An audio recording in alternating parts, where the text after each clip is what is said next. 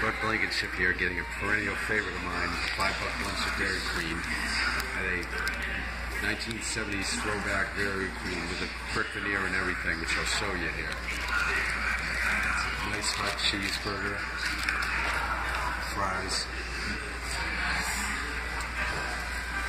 Actually, these are the best fries I've had in a long time.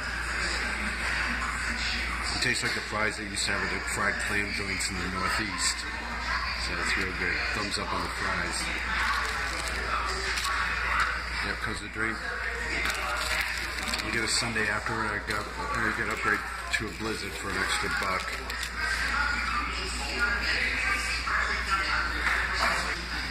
Yep. There's the decor, the brick veneer, the TVs. Yep. Here's the inside of this burger, prepared by a group of cagey veterans.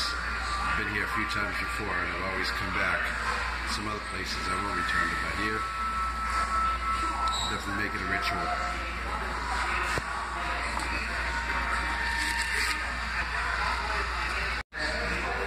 Alright, here we have a plain sundae on the left and an Oreo Blizzard on the right.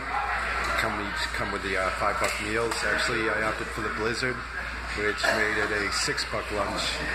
So it was a pretty good deal. Got a burger, kind of burger all the way, French fries, a good portion of French fries also, a large drink, and a sundae for dessert for basically $6, or the Blizzard for dessert for $6. So if you get the sundae, it would be $5 plus tax.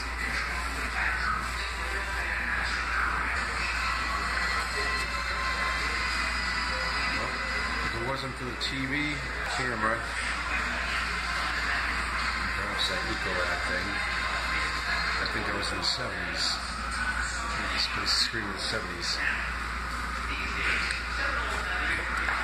That's a good thing though, because I'm all about the 70s.